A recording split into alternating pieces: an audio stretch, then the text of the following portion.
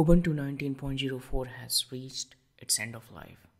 This means that if you're using Ubuntu 19.04, your system will not get software updates, maintenance updates, and security updates, and eventually you will not be able to install applications from the software center. So, what can you do?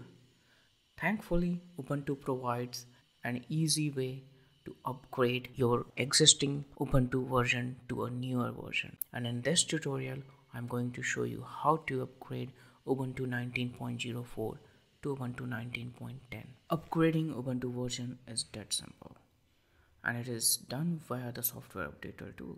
So if you run it, and if there are any pending updates, it will install the updates first, and then it will show that Ubuntu 19.04 is obsolete now and you have to upgrade it.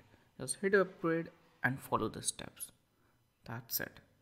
So it will first install the release upgrade tool, and then it will disable any third-party sources or PPA if there are any, so that it doesn't create an issue later on.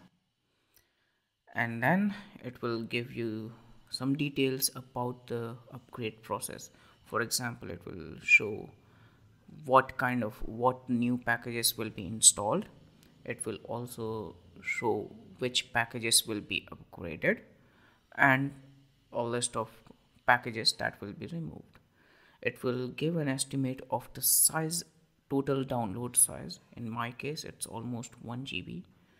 So upgraded. Your internet speed should be good enough to download the entire upgrade packages, and then you just have to wait and watch. Depending upon your internet speed, it should take from 10 minutes to 1 hour, something like that. And the process, actually there is nothing else to do other than just waiting for the upgrade to finish. You should not run other applications while the upgrade process is running, just to avoid conflicts. So it asks for remove obsolete package, and I'll remove them because they are not needed anymore. Once it's finished, as you can see, it's finished, just have to do a restart, and that's it. You will be using Ubuntu 19.10.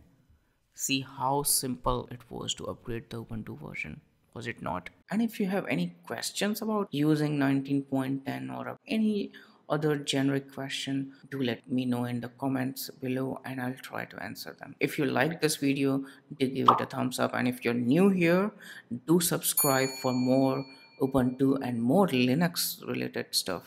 Bye bye for now.